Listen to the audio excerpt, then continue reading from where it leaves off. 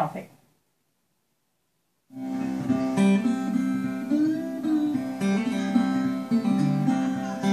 As soon as I saw the little signs of V12 and V16 on the Cadillacs, I knew that there was something very special.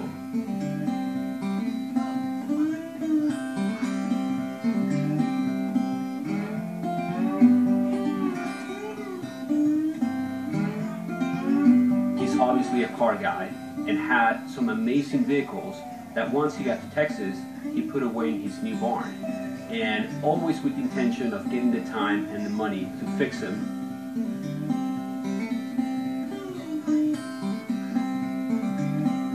Some of the cars in this collection, very important. One of the most important ones for the main is a 1932 Cadillac V12 Victoria convertible. The fact that we found it in such magnificent shape, it's truly a once in a lifetime.